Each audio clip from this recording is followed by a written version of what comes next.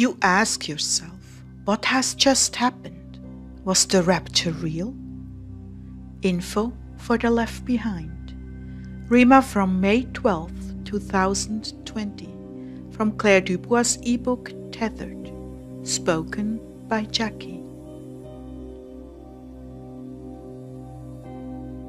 Claire began. We are so sorry. We just wish we could have told you. We just wish you could have known somehow. We wish you had listened. We wish you could have cared. We wish you could have known. We are so sorry, but we had to go. We wish we could have seen you more, have been with you more, given you more. And now you have to face the most horrible, terrible times that have ever come upon this earth. You sadly didn't believe us, but now it's happened, and everything else is coming. Just like the scriptures say, the Bible is true. Do not doubt that ever.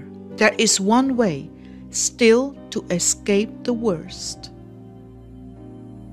Turn to Jesus now, while you can. It seems to make no sense, but the things of God really do, because His mind is so much higher than ours. You can't do this anymore on your own. Only He knows everything. Only He can save you. He made you. He made you because He loves you. He's the only one that ever can or ever will love you completely and unconditionally. He knows everything that is really good for you and everything that's going to hurt you, and He knows what will surely kill you.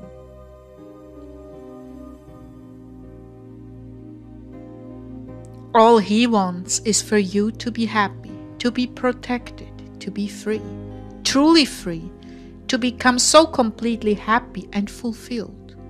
It's all been prepared for you. He's been waiting to help you, to keep you from being trapped in the most terrifying place of horror and torture, in hell. Yes, hell is real. God did not set it up for you. You were not made to dwell there ever. You were made for a place where you'll never be hurting or lonely, tired or hungry, with absolutely no such thing as pain. Only to be more happy and forever young and free than even you could ever imagine, forever. It's your choice. It's all in your hands now, to live or to die, to suffer forever worse and worse, or to be guaranteed to be so awesomely happy, loved and protected forever. This is all we can ask of you now. Please tell Jesus you're sorry and ask Him to come and take over your life now. Give it to Him. He will run to save you.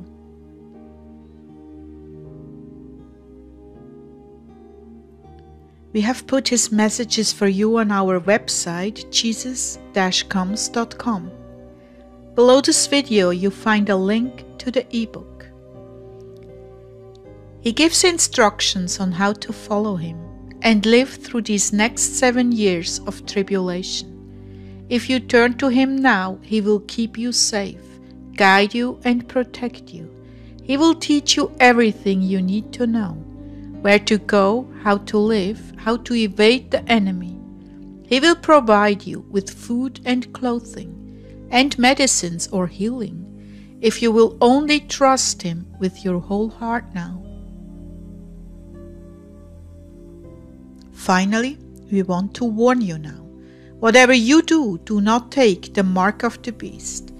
Do not allow injections, a chip, or anything else into your body in order to buy food or to sell or to pay something. If you take this chip into your body, it will be impossible for you to turn to God, because they will be able to control your mind. This is no conspiracy theory talk. It is no religious talk. It is very real. Please take it seriously. What has just happened? Was the rapture real? If you read or watch this information on the website, on YouTube, or in an ebook after Jesus himself appeared in the skies, now is the time that you must make the decision what the truth is. Jesus warned the world through his prophets that this would happen for centuries. He has been giving us signs in the heavens, the earth, the weather, the animal die-offs, the tsunamis, volcanoes, and earthquakes for years, all growing in intensity and closeness in occurrence. Jesus began, "I've told you that all men will see me coming on the clouds of heaven." All men means all men. It will not be hidden. No, I intend to see my people weep for having rejected me. Does it not say all tribes of earth shall mourn? Now he has finally come in what has been commonly called the rapture. The purpose of the rapture was to remove all those who truly loved him and lived for him, and to keep them safe in heaven, away from the coming disasters. Now the wrath of God against the sin that pervades the earth has started.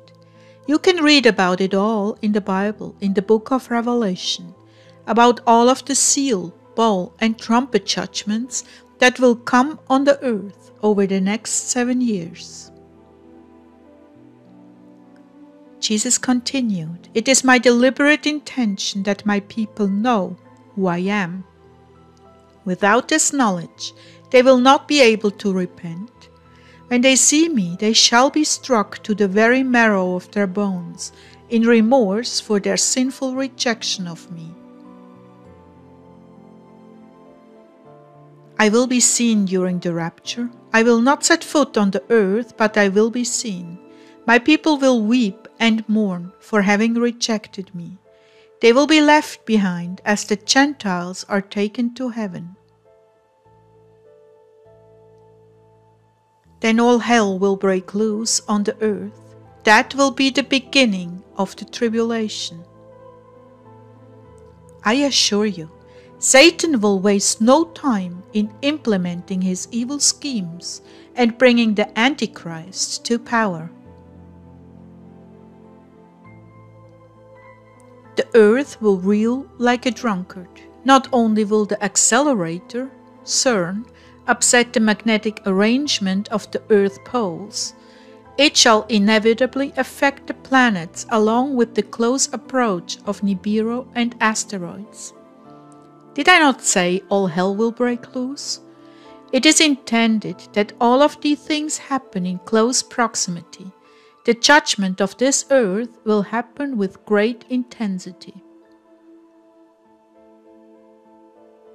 As much as I love them, the Jewish people are by no means innocent of greed and manipulation. The judgment for them will accomplish a twofold purpose: their rejection of me and their manipulation in business dealings with careless abandon for the covenant I established with them, and that they should be responsible for the blood of the creatures of this earth. They are culpable in this matter, extremely culpable. This is another of the reasons they are here for the judgment. They must sleep in the bed they have made.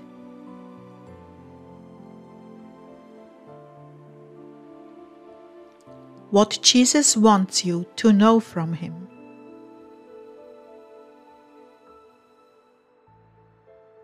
Jesus began, "I'm calling out to you, speaking comfort to your heart. I've not left you, nor will I ever leave or forsake you. I know acutely the terrible loss you feel. At times, even a sense of betrayal overtakes you.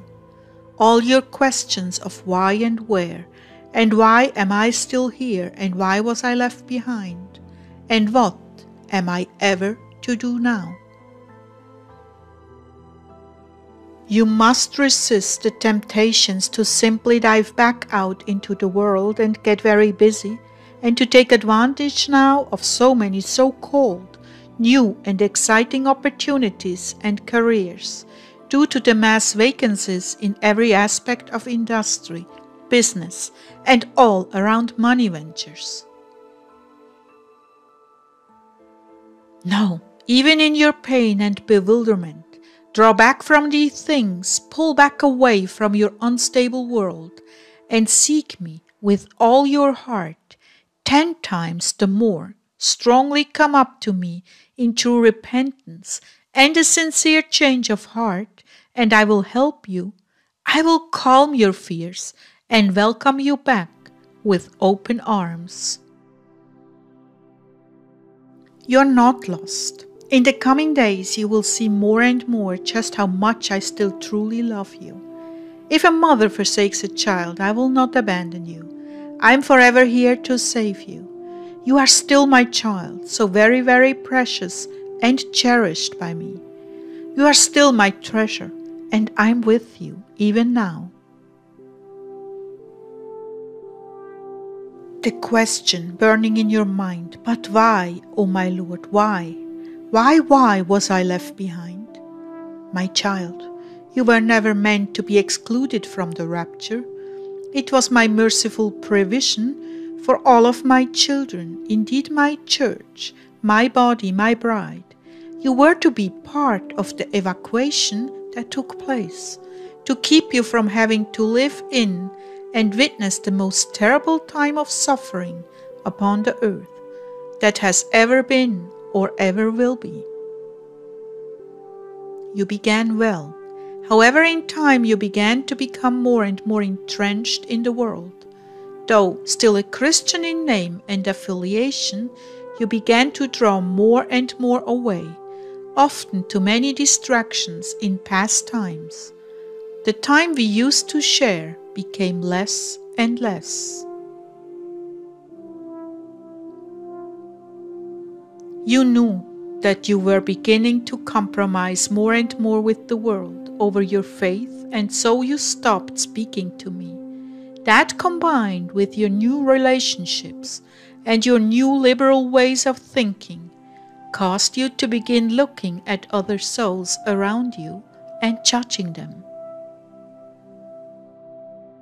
You began to look down on them and the things that they held dear, even going as far as holding in scorn and contempt the joy they expressed at the nearness of my coming. And by the time I arrived, all you could do was stand in fear and shame for the very thing you were destined to believe and be a part of, which had just happened right in front of you, because you did not believe and you did not watch and pray, and I came as a thief in the night, and you were not prepared. I could not take you.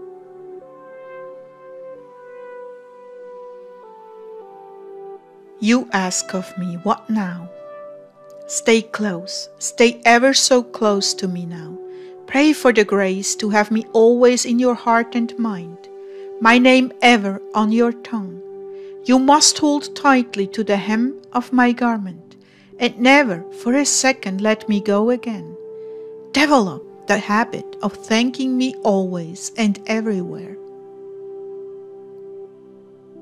Have me ever before your mind's eye.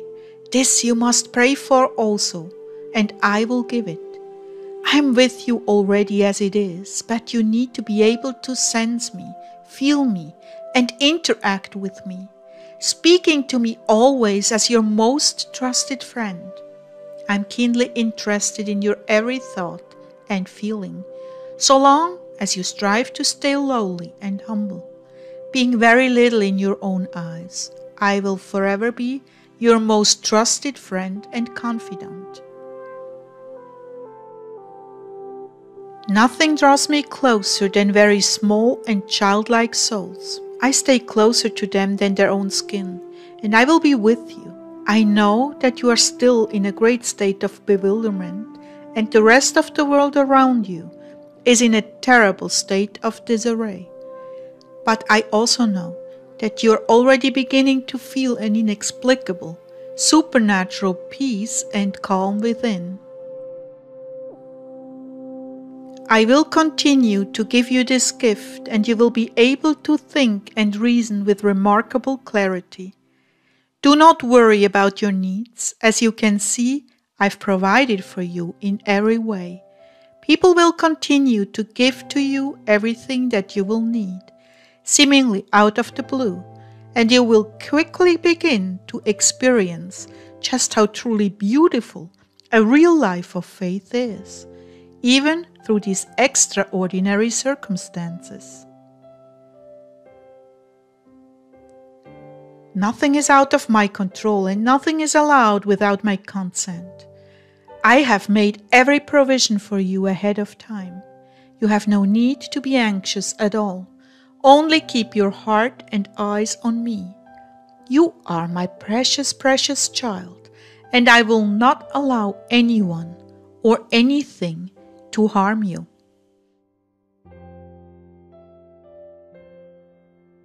I have set my angel all around you to watch over you day and night. Not only will you be provided for, but you will know my loving care and the surety of my faithfulness as I bring an overabundance to provide for others. You will begin to meet others who, like you, have repented as well, and through their own brokenness have been fully restored in profound humility, and whose hearts are solely for me and the kingdom of God alone. I will gather again my people, as a mother her little children, and I will bring them through this time of trial and testing victoriously. They will shine like the stars in the firmament of heaven, twice refined. They will rule and reign with me as they have persevered and come through gloriously through the time of tribulation.